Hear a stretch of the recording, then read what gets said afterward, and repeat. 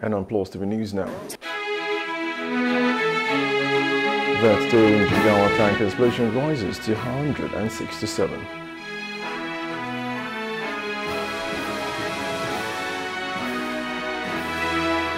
Vice President Shettima calls for concerted measures to protect digital infrastructure against attacks.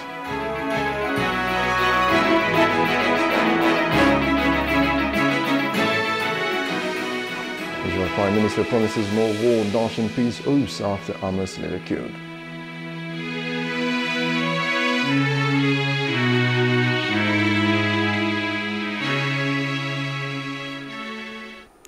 And a warm good evening and welcome. I'm Emmanuel Olububuko and this is News Now. A tank explosion in Tara Lokigama area of Jigawa State has resulted in 167 deaths, according to State Governor Imran Ahmadi.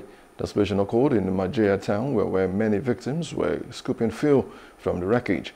A mass burial was held for the initial 147 victims, as Governor Ahmadi expressed gratitude to Kano State Government and assured that 100 million naira donation will be used to aid the victims and their families.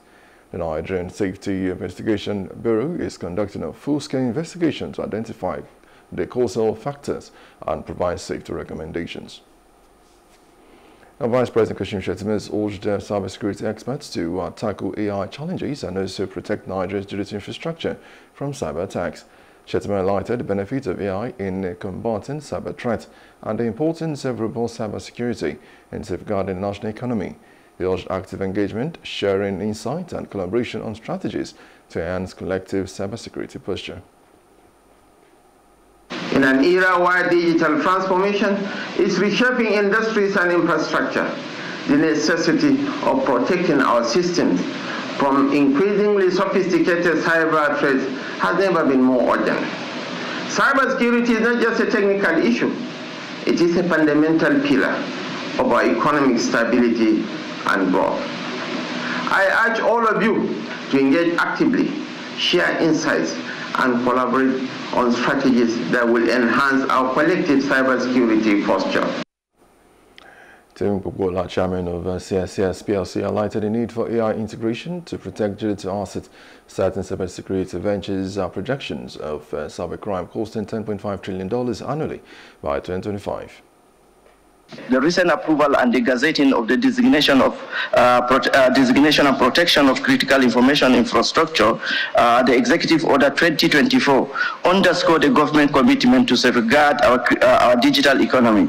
This directive not only mandate the protection of essential systems, but also foster collaboration between public and private sectors to build resilience against cyber risks, one of which collaboration and coordination, and this conference is one of the stages for that. We must create air gaps that shield our critical systems from emerging threats. Of course, collaboration is key to addressing these multifaceted issues by bringing together diverse expertise and perspectives. We can foster a more resilient cybersecurity framework. The ONSA's role as Nigeria's custodian of cybersecurity law is crucial in guiding our collective efforts, which is why we went to go and partner with them.